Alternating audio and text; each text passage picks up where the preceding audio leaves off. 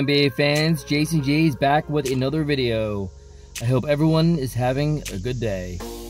So, Steph Curry wins his second scoring title. So after playing the Memphis Grizzlies, he captured his second scoring title, averaging around 32 points a game. So going into that game, all he needed was 3 points, and he ended up scoring 46 points in that game against the Memphis Grizzlies. Also that night, the Golden State Warriors clinched the 8th spot in the play-in tournament. So what are the chances of Steph Curry getting the MVP award and possibly making a run for the championship?